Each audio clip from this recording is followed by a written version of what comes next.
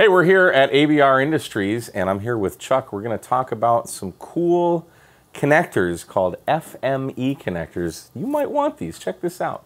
So one of the products that we introduced this year was the FME assemblies. FME assemblies have been around for about 10 or 15 years, but they've been used mostly commercial. And the reason being is because they go up to about 2 gigahertz in operation, but they were more or less designed to be woven through the vehicles. So the nice thing about the FME that you see here is it's a very small design, but it's got a locking hex piece in here. So when you think about mating adapters, normally people are just threading upon one end versus the next. But the beauty of the FME, which has the really tiny, tiny pin, is when it locks, it has a seamless look to it so that it prevents anybody from being able to twist or accidentally pull it apart. Like a BNC has those spring fingers on there. This one just completely locks into place so that there's no torquing or torsion issues. The only thing to be concerned about is you have to be a little bit careful, like with your SMAs, because the tension is only about 5-6 pounds. So when you tighten it down with a wrench, you can do that, but hand is usually preferred. It'll actually then help, but it won't break on you.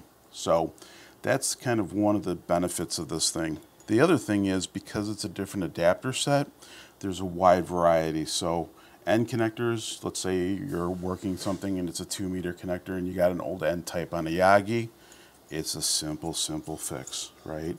So once again, you got whatever that you need there. But if you take the same assembly out there, and let's just say you got out there, you did your 2-meter contacts on POTA, which is so many, oops, per, sorry. Slippery little suckers. Slippery suckers. You can then flip back to your BNC for your HF operations so that you can go back and make an easy change. Some other things is this is a good way for a lot of the starter hams to get set up, because with SMA connectors being so prevalent. Oh, yeah. It's a real easy piece, once again, just to put on there. And like I said, it's a throw that on your piece. HT.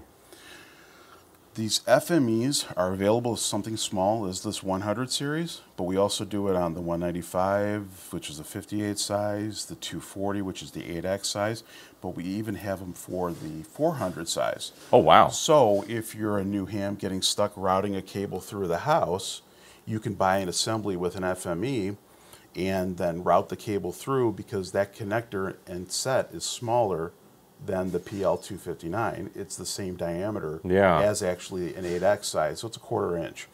So the beauty of that is now you can filter this right through the house, get set up with your shack, reconnect it, and you can run a modest amount of power. These things can handle about 600-700 watts. Okay. So for a lot of hams, I mean, you're only at 50. Is that across the board for all the sizes? Yeah, it's usually, that's actually the VHF, UHF side of things. Okay. So HF can handle a little bit more, but usually we try to keep people at a modest level just in case there's a VISWAR issue or something else going on. But definitely a very, very easy product.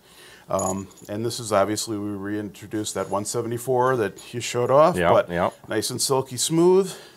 It's not as strong as the 316, but it's still it's a new product for us. It is a heck of a lot more relaxed than that 316. Yeah, just to put it in your pocket and you go. Yeah.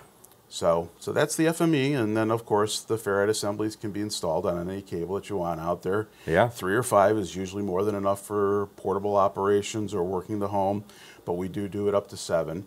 After that, we've capped out the performance of the ferrites compared to your receiver that's in your radio. It's nothing, it's an issue on the receiver side. It's just we've isolated about 30 to 40 dB, and that's about as good as we can get to improving your noise floor.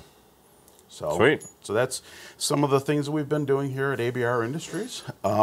We also have a brand new builder that's on our site, so it'll do decimal points. I always like to mention this because if you're doing a phasing harnessing lines and you want to do customized assemblies, you can actually plug the data right into the builder for the lengths, and you'll be all set.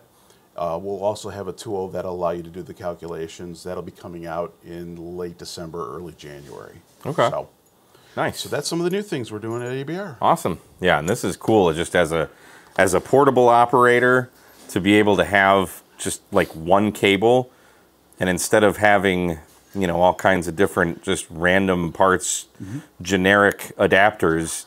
You now have good quality adapters from ABR that you can put in your bag, and now you want BNC, it's BNC. You want PL259, it's PL259, SMA, whatever. So that is really cool. Excited to see that.